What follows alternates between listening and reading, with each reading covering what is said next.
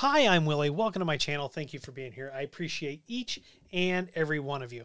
And what we're going to look at in this video is how to go ahead and set up a playlist for UniFi Connect and how to then get it pushed to your TV. So what I've got is I actually have a TV. I have a camera on the TV here, and this is a little bit of a better view. And so what we're going to do is we're going to hop over to UniFi Connect.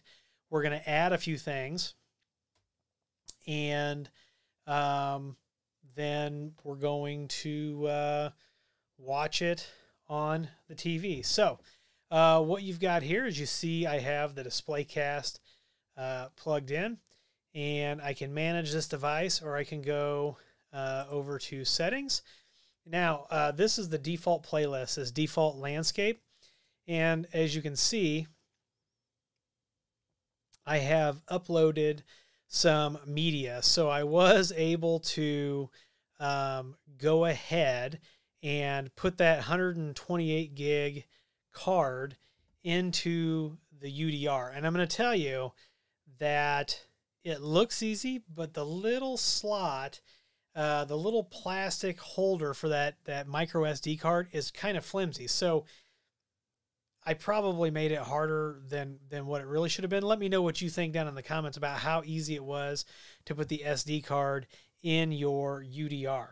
So here we've got some media, and I'm going to show you just how to actually upload media. So you just click upload, and then you go wherever your media is, and you upload it. So I'm going to go to my pictures folder, and I think I already have the funny, and there's that one. So let's do this other one right here. So I'm just going to select this. I'm going to hit open. It uploads it. Boom, it's there. So now we're going to go over to our playlist, and we are going to hit add slides. You can also play some background music, but I'm going to add slides. And this is all the media that I've got uploaded. So we're just going to select all of these. And what you can do on these, we'll go ahead and add these. But we can come in here and we can set the amount of time that each of these is displayed, right? So this is by default, it's 5 seconds. I'm going to change it to 3 seconds and 3 seconds. And you can also change the order in which these play. So I'm going to make that video last.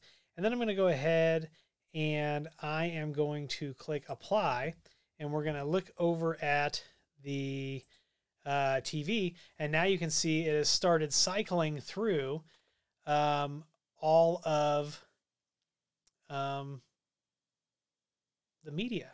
It's pretty easy. It's crazy easy, actually.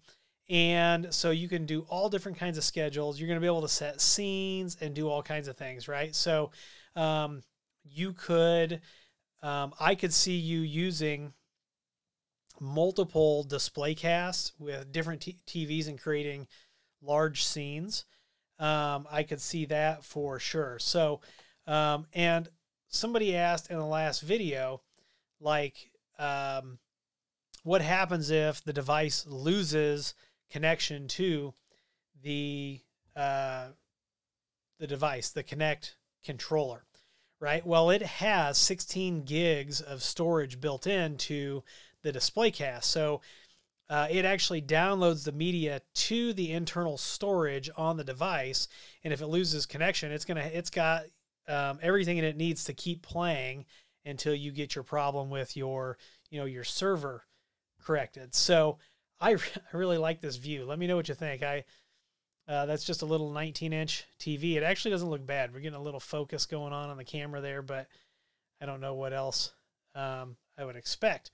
And that's really it. It is really that easy to upload stuff, put it on a schedule, and get it going. So if you've got any questions about this, let me know down in the comments, and make sure that you give this video a thumbs up, you subscribe, comment, and share. Follow me on Twitter and TikTok Those links are down below. If you need IT consulting, reach out at williehowe.com. Click Hire Us or Contact Us. Fill that information out, and someone will be in touch with you as soon as possible.